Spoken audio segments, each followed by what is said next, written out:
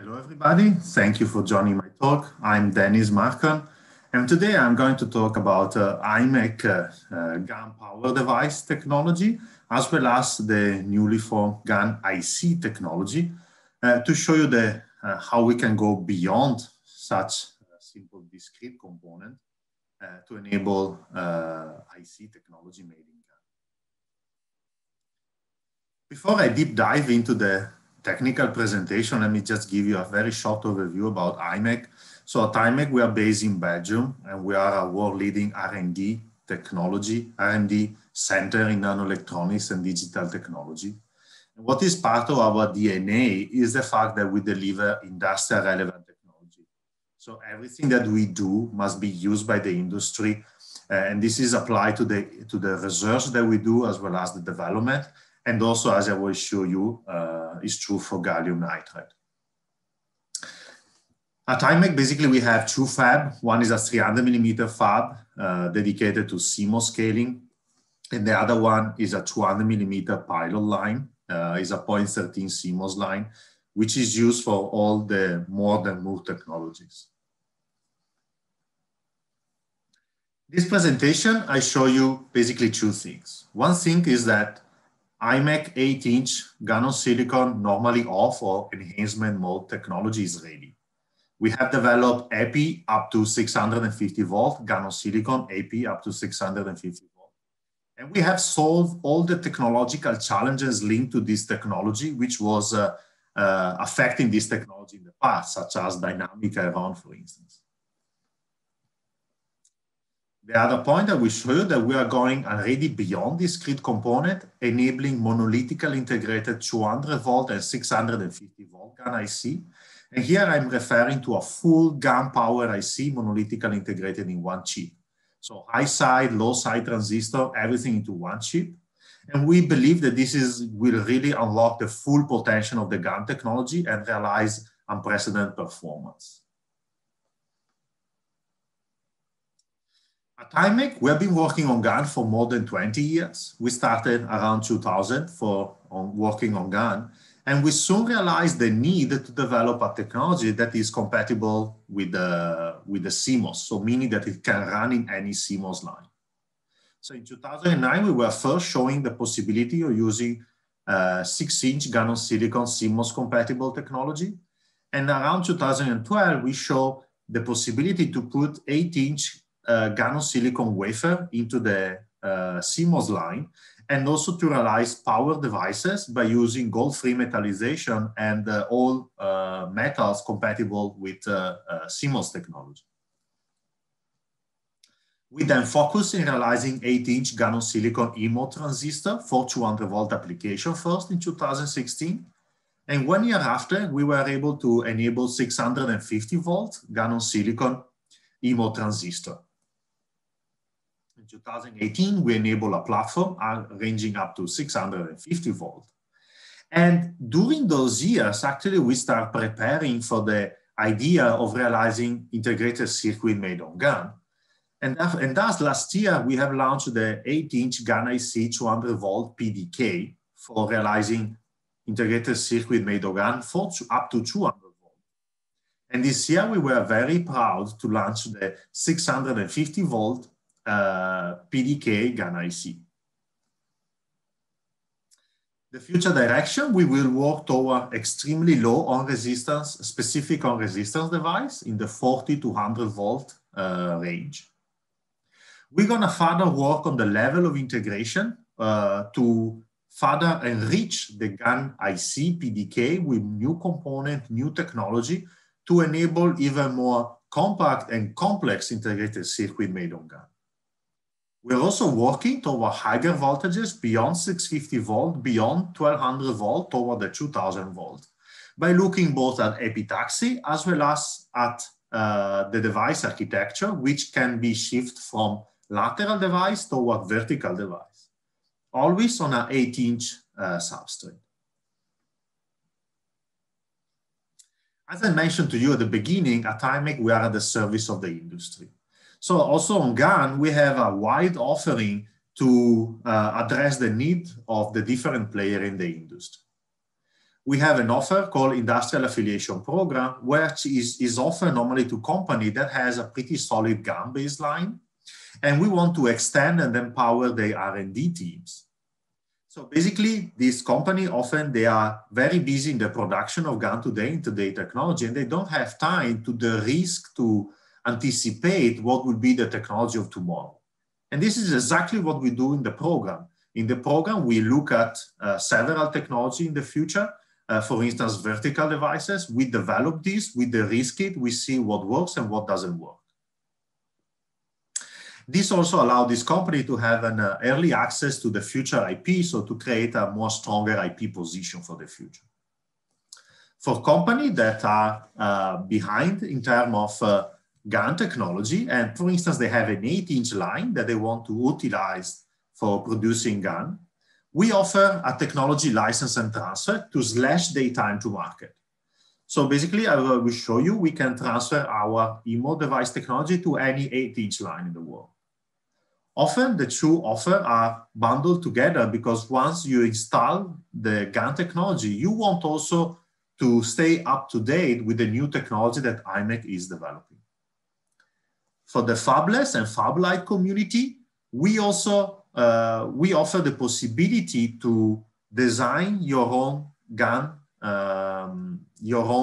device into the Imec PDK. So we offer a private lot, or we also offer the possibility to design GaN-IC into Imec technology with a very cost-effective, attractive multi-project wafer offering. Often, some companies, they have a need to tune then the technology toward what they need. For instance, lowering the gate resistance or a particular voltage. And we can also do a dedicated development and tuning within a flexibility, let's say, that perhaps is not offered by standard foundry where you have a baseline. So at Imec, we want really to serve what our partner wants. Let me show you now some result on the 8-inch GaN-on-silicon normally off-device technology. So here you can see the performance of our epitaxy. Our epi is based on a Imec proprietary step superlattice structure. And basically what you can see here is on the left-hand side, you can see the buffer thickness versus the forward vertical voltage at 1 microamp per millimeter square. If you look in a leakage graph, basically this is the point I'm referring to. If you will bring this epi to the hard breakdown, actually you would also go beyond 1100 volt. So basically on the buffer thickness, you can see that the thicker you go the buffer, the higher the voltage you can achieve. So we have two low voltage buffer for 200 and 100 volt application. And for the 650 volt application, we went through 3 generations. The first generation has a buffer of 5.4 micron. And then we have moved toward this horizontal line with the idea of keeping the performance but lowering the buffer thickness, which means a buffer which is more cost effective. So our latest step superlattice buffer show around 750 volt for 4.2 micron. In terms of device technology, as I mentioned to you, so as you might know, GaN de facto is a normally on-device technology. But the power semiconductor market, they do demand normally off-device. You have 2 ways to achieve this. One is a package solution where you cascade your normally on GaN device with a normally off silicon FET. Or you re-engineer your device technology moving from D-mode toward E-mode. And this is what we believe is the way to go, which is also shared by several key players in the industry. What you can see here is a 200 volt platform, E-mode device operation, which is uniform and reproducible, and it doesn't show any dynamic error issue.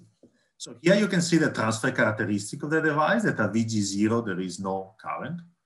The threshold voltage is well distributed over the wafer, which is around 3 volt at the maximum of the transconductance. And you can see the dynamic error, which is one of the biggest challenges of GaN technology, is actually below 20% over the full temperature and voltage range. So up to 150 degrees C and up to under 200 volt. This is for the 200 volt technology. And what you can see here is the same, but for 650 volt. So this is a device for 650 volt application. You can see that at VG0, there is no current.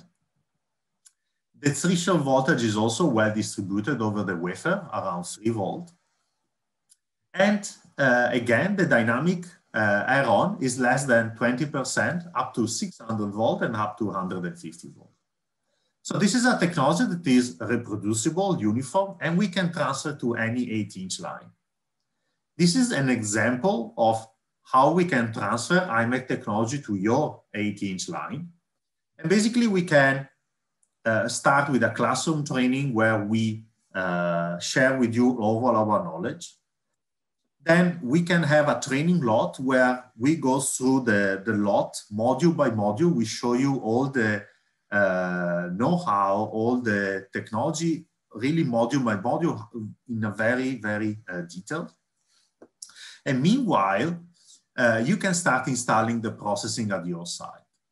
Afterwards, we provide support. And let's say that with a good commitment from your side, within 1 year, you will have some first result, some first GaN-on-silicon wafer coming out of your line.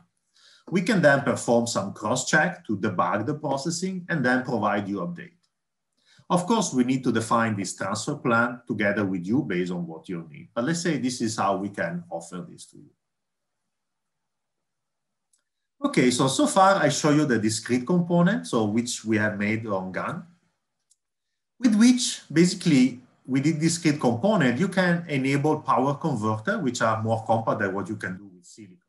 But yet they are made by discrete. So you can see here in this case, you have an alpha bridge, high side, low side, the driver, everything is on discrete size. And there is an evolution towards smaller size, more compact. So there is an example here, a system on package, where you have a high side, low side transistor, the gate driver, everything into one package. But the way to go, according to us, is to look toward a system on chip. So to look at, to put all these components into one chip. Unfortunately, you cannot realize this on GaN-on-silicon. So if you will realize a GaN-IC on GaN-on-silicon, your devices are isolated only at the surface, but not via the substrate. So basically, it's like that if you put in a circuit, these two devices are connected, virtually connected here via the substrate, which means that as soon as you apply a voltage, the VBS of your high side transistor becomes negative, and therefore the threshold voltage start go all over the place.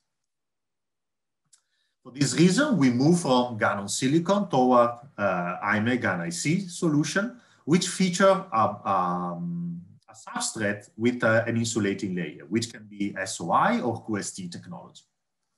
So basically, you can see that in this case, we have trench isolation, and we connect the substrate to the source side.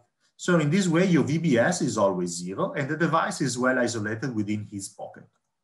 So we have basically re-engineered the epi to be able to grow that on SOI or on QST. And we have developed the module to realize substrate connection and trench isolation. You might believe me in what I said, but it's better to be backed by data. What you can see here is the performance, the output current of the high side transistor when apply a voltage over the time. So if you don't apply a voltage, of course, the output current remains stable. As soon as you apply 100 volt or 200 volt, you can see a pretty drop in the output current. And this is because the VBS of your device is less than 0, so there is a shift in the threshold voltage. Some people said, yeah, you can just, this is because you ground the substrate. Actually, even if you leave it floating, the situation doesn't change. It does change if you use GaN-IC technology, because then you connect the substrate to the source side. Your VBS is intrinsically 0, so there is no change whatsoever on the output characteristics. So now that we have this technology, we can actually make advanced circuit with GaN. We can make power devices with integrated driver, that time control. We can have protection circuit over current, temperature, comparator, inverter. So we can really enable very complex circuit made all in GaN. This is an example of an alpha bridge that we realize on Imec GaN-IC technology. So we put all of this circuit into one chip. You can see that it's actually a pretty simple package because you don't need advanced packaging anymore with GaN-IC because all the high frequency components, they are into one chip. So here you can see the alpha bridge switching at 1 megahertz with a very neat characteristic, with which then we make a 48 to 1 volt power converter. So as I said, the GaN-IC technology is accessible via multi-project wafer. So this is up to you to realize your own integrated circuit with GaN. And this brings me to the conclusion. So I hope I show you that the Imec GaN-on-silicon, 8-inch GaN-on-silicon, normally off technology is ready. We have solved all the issue and we can transfer this to you, to your 8-inch fab. We are also looking beyond discrete component, enabling monolithically integrated 200 volt and 650 volt GaN-IC to really unlock the full potential of GaN technology. Next to this, we are also looking beyond this, looking toward vertical devices or other technology that will come up in the market for 5 to 10 years. Thank you very much for your attention.